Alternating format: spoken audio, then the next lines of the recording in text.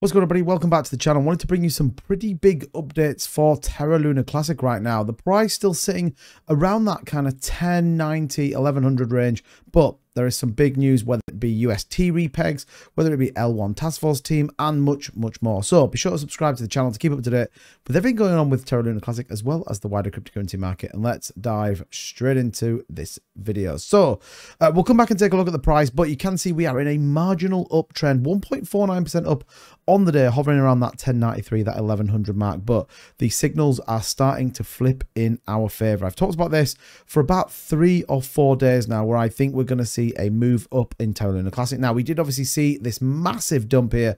It was cryptocurrency wide. We expected 320 million put into the market from Mt. Gox, from the government. It didn't all happen. It was all a bit of a false narrative, but we saw a massive dump in the market, where that was BTC, Ethereum. But actually, before that, we were trending up in a really nice direction. We pushed up into the 11.4 range for Terra Luna Classic before that big dump off. But what's going on with Terra Luna Classic that you need to be aware of? Well, exciting news for the L1 Task Force team. They have filled their senior Cosmos developer role that obviously was left by Tobias leaving the plan. It says our senior developer was one of the original developers of Cosmos SDK and IBC, and has extensive L1 blockchain experience. Now, the only couple of bits I'm a bit disappointed with is, we don't know who it's going to be. It says our senior Cosmos developer has requested not to join social media. I'm not too disappointed with that, but it would be nice to know exactly who it is. However, he is fully doxed to the L1 team as well as TGF, and we are excited as a new addition to our team. Looking forward to bringing the blockchain to parity and completing Q2,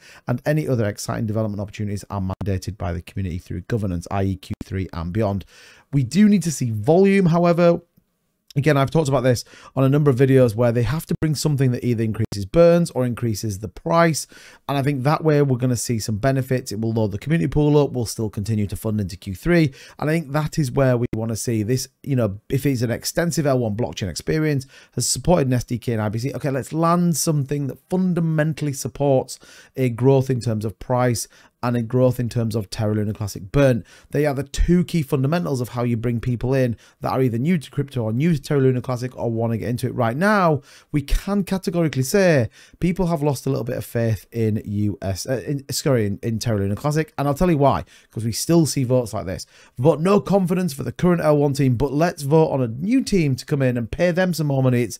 I'm not hating on anyone here. I am not hating on anyone, but it does frustrate me that we seem to kind of get some level of traction and then something comes in and tries to derail it. The community have voted on the L1 team, so let's support the L1 team in what they're doing. When they don't deliver, then people will vote no, and I think that's just really important. I'm not going to go through this full proposal. You can come and have a look at it, but again, it's a vote of no confidence in the current L1 team. So let's just think about this for 1 second. If this proposal goes through and we therefore remove the current L1 team, okay, what happens to the $130,000 you just paid for them? Where's that going? Do you think they're just going to give it back?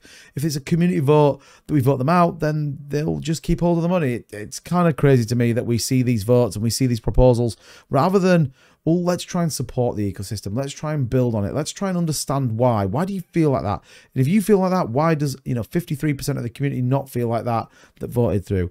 I think it's just a bit crazy that we see a potential step forward and then people want to try and drag it back. Again, not hating on them. It just frustrates me a little bit. But what else have we got coming in terms of governor's proposal? Well, the USTC incremental repeg. So this is a very interesting one, and we want to see this passed. Now, obviously, abstain, as you've probably heard on many other YouTube channels, has nothing to do with the voting power. It's fundamentally the yes versus the no's with veto, and ultimately this is going to pass. It has another 2 days. So again, it's important that people understand what it is. I've done a full review of exactly what this is, but this is a systematic, structured way that we bring USTC back to $1. Now, I've talked about USTC as being the greatest decentralized stablecoin that we could add.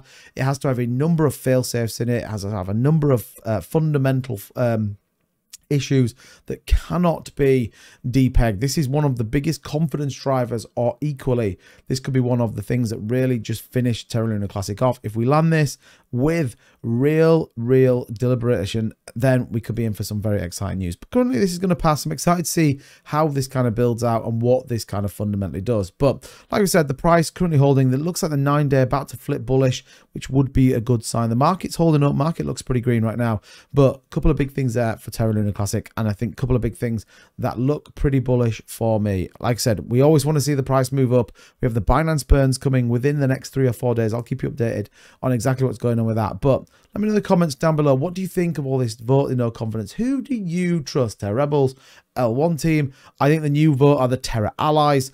Let me know in the comments down below. What do you think of all these proposals? Do you think we just need to crack on and see where we get to? But as ever, thank you so much for watching these videos. Thank you so much for all your support.